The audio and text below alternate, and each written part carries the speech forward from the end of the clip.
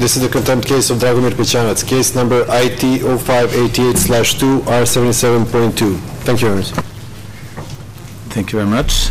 Mr. Pećanac, can you hear the proceedings in your own language?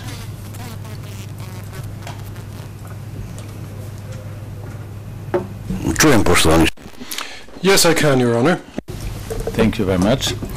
And I should like to ask the appearances for the accused. Thank you very much. Good afternoon, Your Honors. This is Jens Diekmann from Germany for the accused as defense counsel, together with Miss Mary O'Leary as assigned legal assistant. Thank you. Thank you very much. The chamber, consisting of myself, Judge Christoph Flügge as presiding judge, Judge Antoine Kesiambe Mindwa and Judge Priska Matimba Niambe, will now pronounce the judgment in the contempt case of Dragomir Pećanac. The chamber is sitting pursuant to Rule 15 bis because Judge Mindwa is absent this afternoon for urgent reasons. I shall read a summary of the chamber's findings. The authoritative account of the chamber's findings is contained in the written judgment, copies of which will be made available after this hearing. The accused will be given a confidential version of the judgment, and a public redacted version will be available to the public. First, I should outline the case against the accused. In the order, in lieu of indictment, the chamber ordered the prosecution of the accused for contempt of the tribunal, which is punishable under Rule 77 of the Rules of Procedure and Evidence of the tribunal. The accused is prosecuted for, and I quote, having been informed on the 2nd of September 2011 of the contents of the subpoena ad testificandum dated 31st of August 2011 and of his obligation to appear before the chamber, obstructing all attempts by the VWS, that is, the Victims and Witnesses section of the tribunal, to implement the decision on safe conduct and make arrangements for his travel to The Hague, thereby failing to appear before the chamber as ordered, or to show good cause why he could not comply with the subpoena, and therefore knowingly and willfully interfering with the administration of justice by refusing to comply with the subpoena. End of quote. The charge against the accused rests on Rule 77A, which provides in the relevant part, I quote, the tribunal in the exercise of its inherent power may hold in contempt those who knowingly and willfully interfere with its administration of justice, including any person who without just excuse fails to comply with an order to attend before a chamber. End of quote. To satisfy the material element of contempt under Rule 77A, an order by a chamber, whether oral or written, must be objectively breached, and to satisfy the mental element for contempt, there must be a knowing and willful conduct in violation of a chamber's order. I turn now to the findings by the majority of the chamber on the material element of the offence of contempt. It is necessary to determine whether during the period from the service of the subpoena on the accused on the 2nd of September 2011 to his arrest on the 27th of September, the accused failed to appear before the chamber as ordered or to show good cause why he could not comply with the subpoena. First, it should be noted that the accused did not appear as ordered before he was arrested on the 27th of September. A memorandum of service of the subpoena records what the accused said when he was served with the subpoena on the 2nd of September. He indicated that he was, I quote, willing to appear but unable to give testimony for reasons of health, end of quote. This, without further specifics or substantiation, cannot amount to showing good cause why he should not testify. He is also recorded as having stated that, as a former member of the armed forces, he has an obligation to keep state, official and military secrets. Again, this cannot amount to showing good cause why he should not testify. It is certainly no impediment to his appearance or to his giving testimony on matters not covered by this obligation.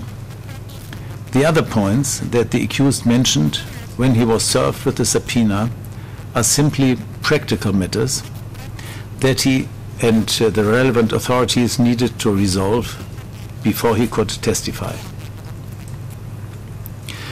Of the various issues that the accused raised when he was served with the subpoena, only the reasons of health, if properly substantiated, could constitute a good cause for not complying with the subpoena. After service of the subpoena, the accused took no steps to substantiate these reasons of health. The subpoena imposed an obligation on the accused to appear before the tribunal during the week of the 5th of September or on a further date to be specified. It also alerted him to the manner in which this was to be facilitated. Irrespective of the practical arrangements to be made by the Victims and Witnesses section and the Serbian authorities for his travel to the tribunal, in the entire period from the moment of service of the subpoena until his arrest on the 27th of September, the accused took none of the multiplicity of actions necessary either to facilitate his attendance at the tribunal or to show good cause why he should not attend. The Chamber, by majority with Judge Nyambe dissenting, concludes that the accused neither appeared before the Chamber as ordered nor showed good cause why he could not comply with the subpoena. I shall now move to the findings by the majority of the Chamber on the mental element of the offence.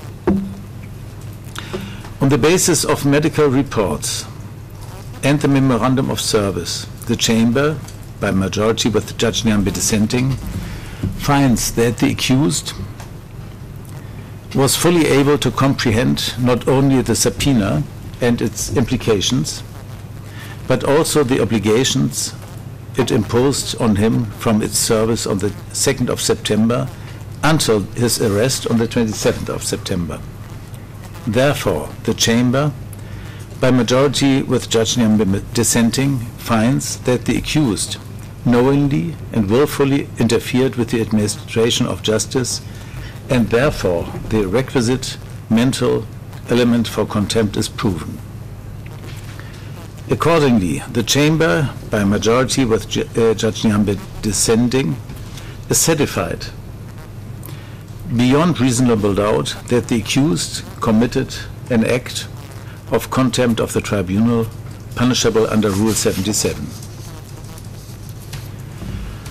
Will the accused Dragomir Pećanac please rise?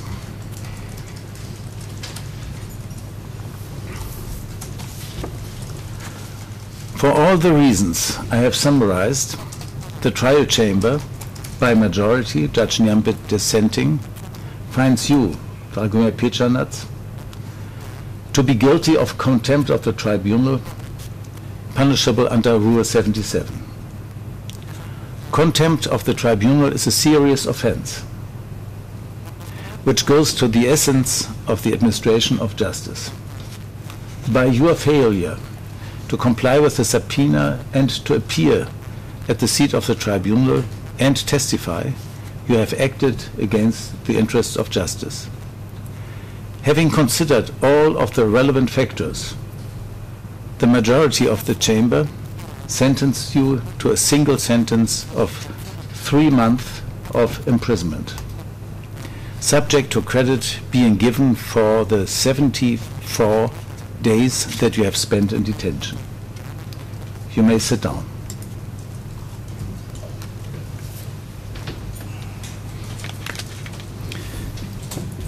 As I said at the beginning, copies of the written judgment will be made available after the hearing. The dissenting opinion of Judge Nyambe is appended to the written judgment.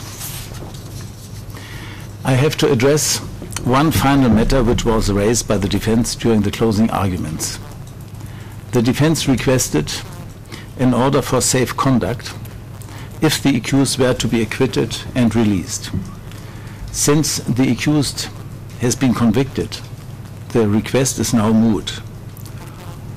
But also, the Chamber would draw the attention of the defense to the provisions regarding immunity in Article 20 of the Headquarters Agreement between the United Nations and the host state. The hearing is now adjourned. All rise. Fulfilment.